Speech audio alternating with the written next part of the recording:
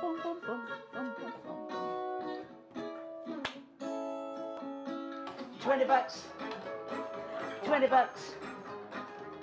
They're on the line for 20 bucks. They keep on playing. Nobody's paying. More than some nickels and some dimes. Boom, ba-dum, boom, boom. Hi guys, Jabor from Montreal. If you want to hear more of their music, go on YouTube. They're fantastic. I hope you're staying safe, well, and warm, guys. And one of these days we will meet up again. So, I'm Maggie, Mrs. Calabash. Come into my kitchen. Today we're going to make jerk pork tenderloin with some Chinese noodles. These noodles are Derek's favourite. Spaghettis! They're spaghettis. He would eat them breakfast, lunch and supper if I'd let him. But I think they go rather well with the jerk tenderloin. And I've got the recipe for the jerk seasoning. I'll just give you a little preview.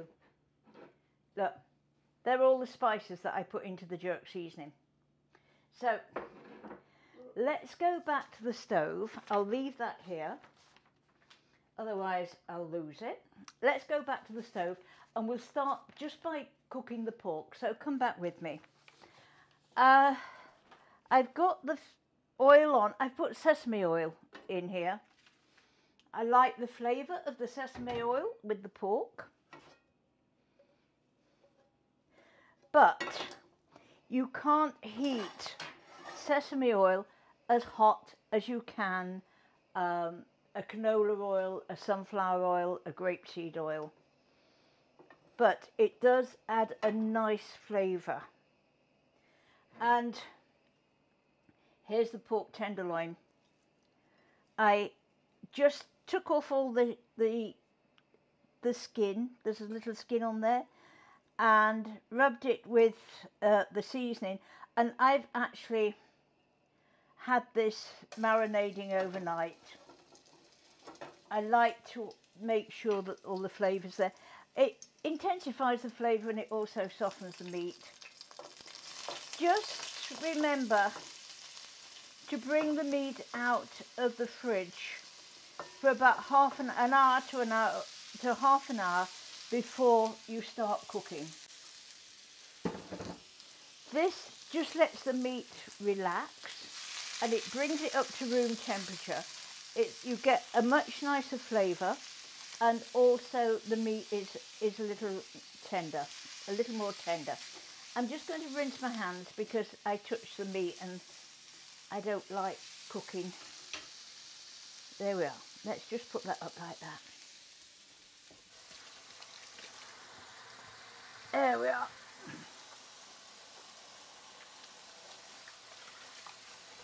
There, nice and clean. They're always clean before I start, but you can't be too careful these days.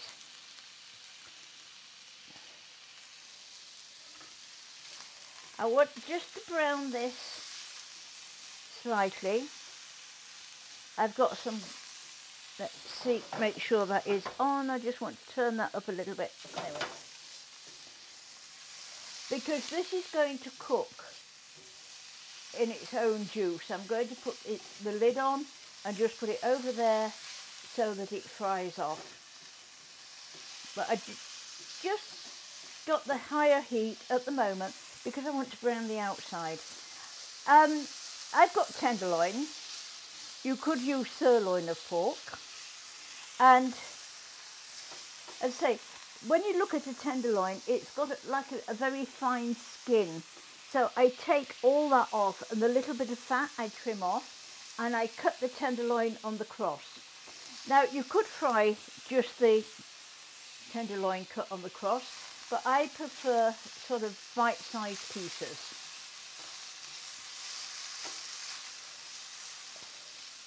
You don't want to cook the tenderloin too thick. That looks as though that's cooking beautifully. Yes. So we're going to shuffle the pans around. That is going over there. That's coming over here. There we are. Now I'm going to put that on a fairly low heat with its, where's its lid? There we are. And we'll keep coming back to it just to give it a quick stir. There we are. Now, for the, I don't know if I've got any, boom, boom, boom. I was going to give you some jerk, no, I don't, I've used it all. Some jerk sauce that you could marinate in instead, but I've used it all. I like that seasoning. I use the jerk seasoning a lot. I just put it in with soups and stews and with the vegetables. It just adds a nice flavour to it. I use a lot of seasonings like that. So let's just turn this up. Again, these are for the Chinese noodles. Now in here, I've got spaghetti already cooked. We're going to put that, keeping it warm, put it on one side. It has been drained and I just ran some sesame oil over it and stirred it around with the tongs so that it separates. I rinsed it. If you don't rinse at that stage, all the starch sticks together and you can't separate it. You've got to start all over again. There you are. That's got nice and warm. I'm going to just take one of those out. Carrots. I can't use big tongs. There we are. My little ones. I've got some carrots in there. And you see, they're sliced and cut on the cross. I'm just separating because some are together and I want them to be, look, they're clinging together. I want them separated so that they cook. We don't want them to be all soft and soggy. And look, can you see that, Derek? Yeah. Now, that's a carrot, obviously, peeled, and the recipe says 2 carrots. Well, my carrots were about that long, so I only used 1 carrot. Peel the carrot and then cut it in half long ways and then just cut on the diagonal. And this way we can cut the carrot nice and thinly, but they still keep nice and crisp. So just let those cook for a few minutes. Oh dear. Now they've just been cooking for a few minutes. I've got some that's some garlic. So we can add the garlic to the carrots now. The flavour, the smell is lovely. And just give those a few minutes. Now in here I've got hoisin sauce and soy sauce. The hoisin sauce adds a sweetness to it. So I have to, with being diabetic, I have to be a little bit careful with hoisin sauce.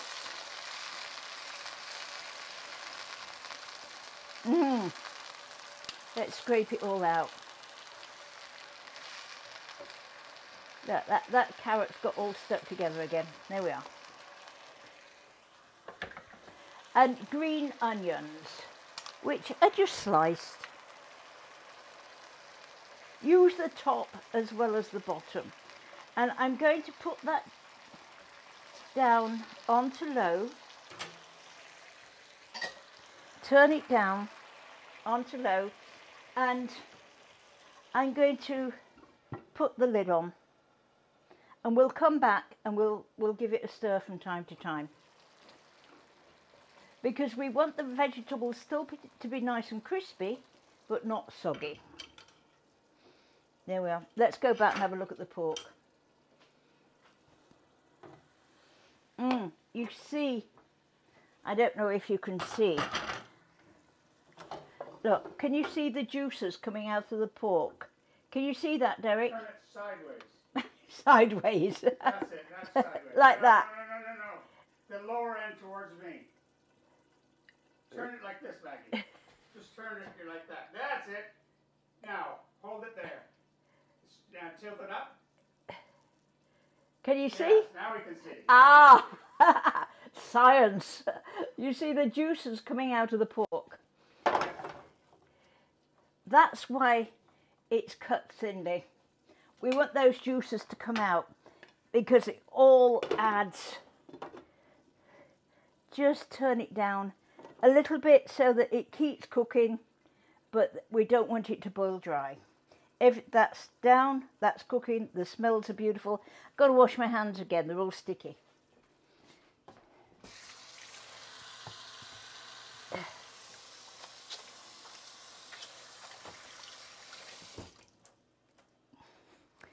I've got kitchen towels all over.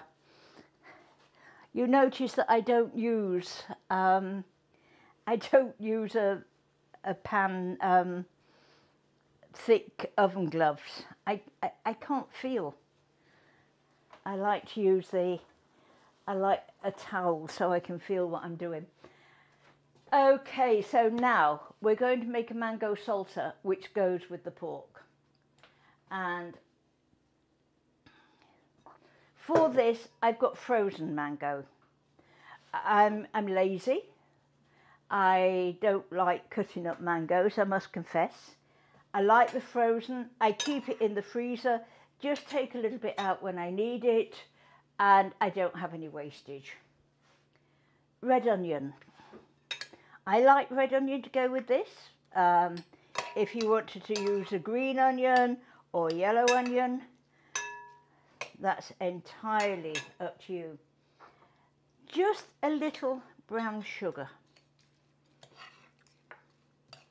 And this is best if you make this up at least half an hour before you're going to eat, so all the flavours mingle together. Fresh parsley or dried parsley. I couldn't get any fresh parsley this time of the year, so I used dried parsley instead. Normally I've got it in the garden, so I just go and snip a little bit. Now, a good pinch of cayenne.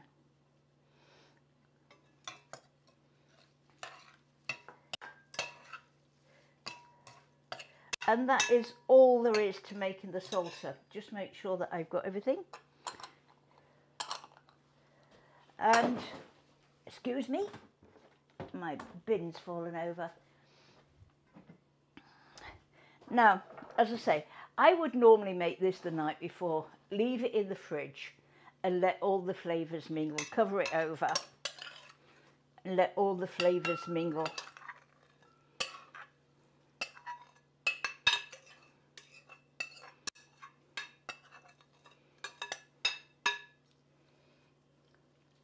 And that is all there is to making the mango salsa. I'm going to add, just over the top, I'm just going to add a little parsley. I wish I'd got some fresh parsley. A little cilantro in there would go quite nicely. There we are. I wanted to add a little bit of colour to it.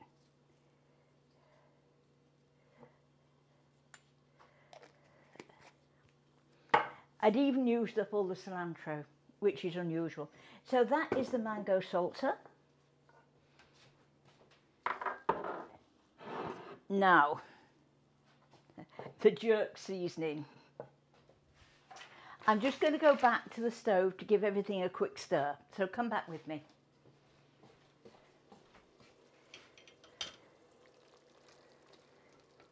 Oh yes, beautiful. I think that could go up a little bit.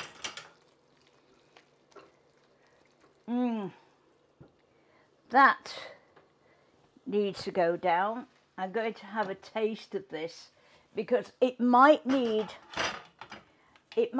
just a little bit of seasoning added to it at this stage, and I want to see if it's cooked because it doesn't take long to cook. find a piece that I can eat.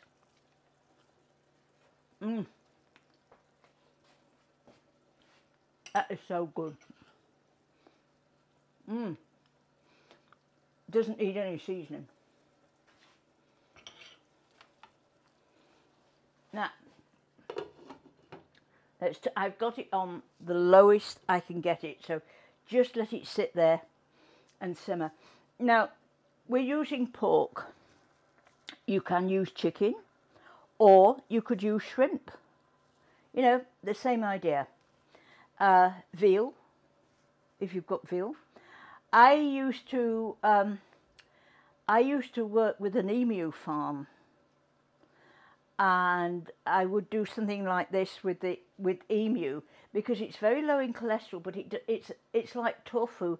It's a flavour. It's a carrier of flavours, and you could if you wanted to go vegetarian with this, use a hard tofu, and cook it exactly the same way.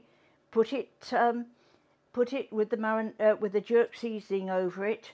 Leave it overnight, and then just add a little oil and just fry it off gently, and then you've got a vegetarian meal.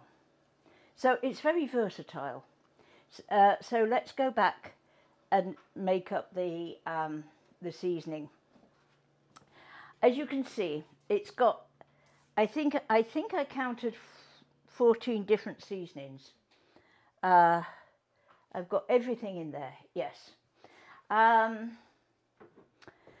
Let's start off, where are we? We've got, there we are. We've got onion powder, garlic powder, onion powder, garlic powder, cayenne, brown sugar, cayenne, brown sugar, a little nutmeg, cinnamon, chili peppers, pepper, salt. So onion powder, garlic powder, cayenne pepper, paprika, that's that one. Allspice ground. Now I don't have ground allspice, but I do have a little coffee grinder, and I keep whole allspice and just grind it as I need it. Because if you grind too much, it loses its volatile oils, and that's where all the flavour is. It's in the volatile oils. Your seeds will keep a long time, but once it's ground, it has a limited shelf life. Salt, ground black pepper, pepper flakes, cumin. Again, I have cumin seeds, I grind them. Cinnamon, I do buy ground cinnamon, I can't be bothered. Brown sugar, dried thyme, and dried parsley.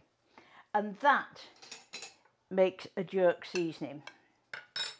So let's put it all together. And I just put it in a screw top jar. Keep it on my shelf rack, but make sure that it's not in the direct light, because your spices will fade. So it really is the best idea to buy spices in small amounts, or grind the seeds down when you need them, or grind just a little seed down to keep them on the shelf. So we just mix all this together.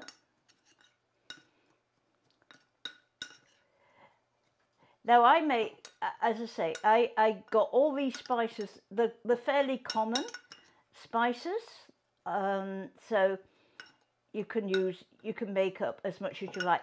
And what I like about right in the middle. Yeah, it's telling me off again.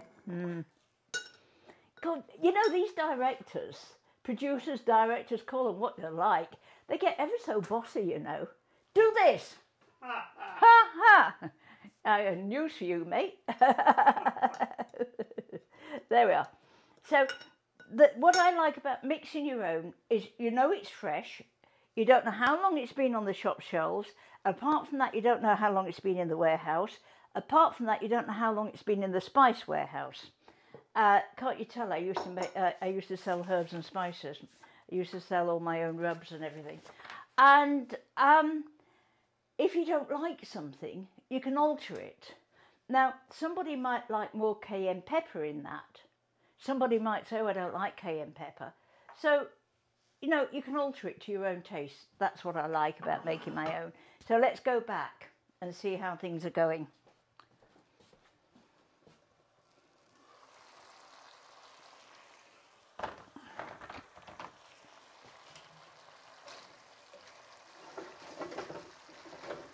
This looks as though it's doing quite nicely.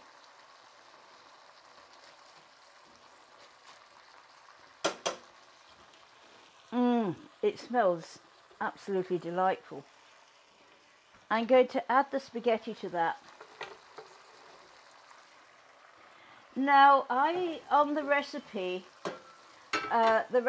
says 6 cups, 16 ounces of spaghetti. I cut down the amount of spaghetti. There's only Derek and I'm not over keen on spaghetti.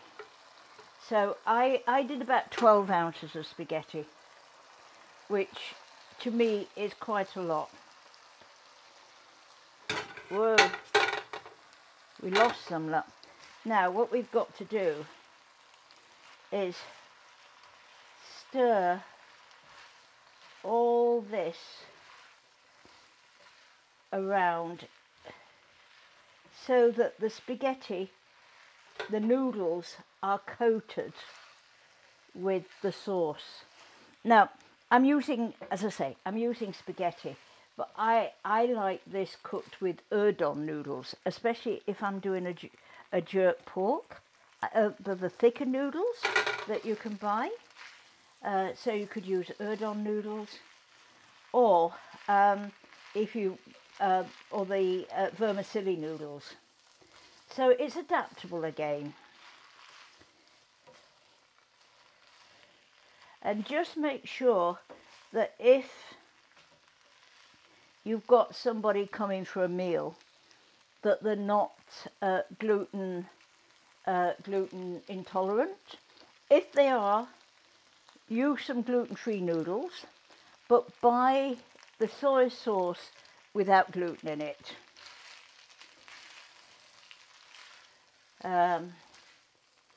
Because it really can have a dire effect on people. Because these days there's so many allergies, it's always advisable to ask if anybody's got any intolerance, food intolerance, and then you can always work around it. Because you might think, oh yeah, that's okay, but if they're really, really gluten intolerant, it will make them very, very ill. I'm going to taste that. This might need a little seasoning. There we are. This is going to be interesting, trying to pull a piece of spaghetti out.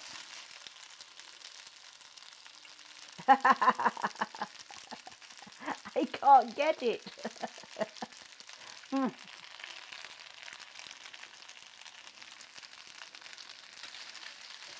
It needs heating through a little bit more, and it needs a little seasoning. I don't want to turn the heat up too high because I'm going to scorch it.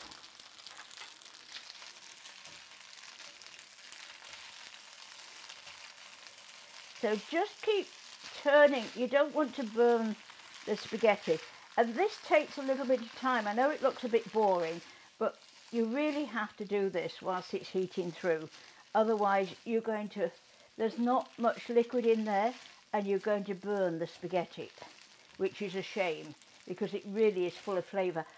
There's one thing you can add to this, which I didn't do today, but I like, and that's a little chopped ginger in there. It always goes, and it's good for you. It's good for the digestion. So, as I say, use these recipes not as a Bible, but as a guideline. And so if there's something that you don't like in there, as I say, leave it out. And if there's something that you really like, like some fresh chopped ginger in there. Put it in. Put it in. Experiment. My trouble is I never make the same recipe twice.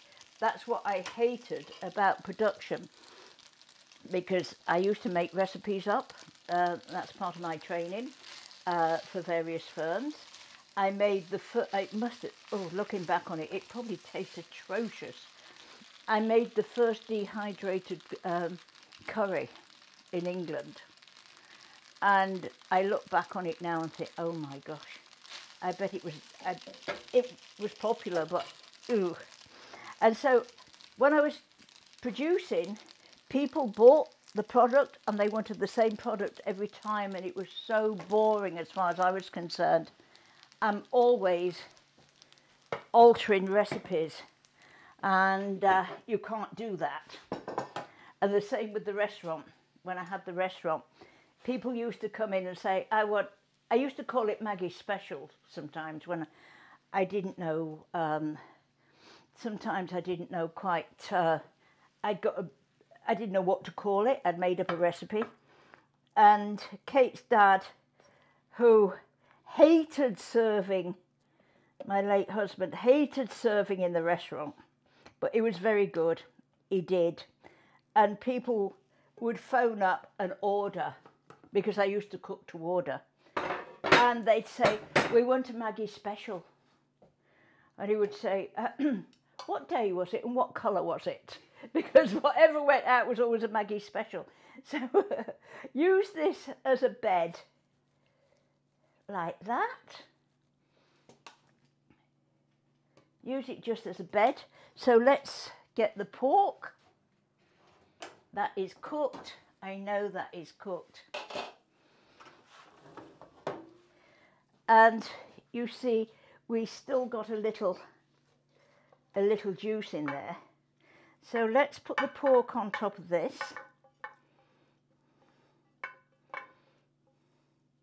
Just pile the pork on top there. And all that pork juice is going to descend into the noodles. Let's just, a little piece of kitchen paper to clean up.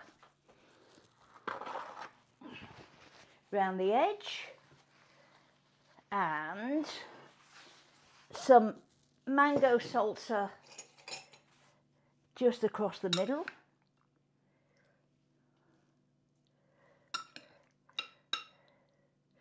And you can serve mango salsa on the side with it and let people help themselves.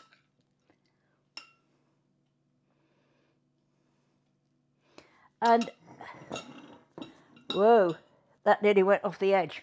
I'm going to put just a little tomato on the side like that to add a little bit of colour. And your board's playing us out. Enjoy your jerk pork. Please go to Mrs. Calabash Cooks on Facebook, and please let me know what you like, what you don't like about the show, what you'd like me to make, if you've got a special recipe, or if you'd like me to do something special.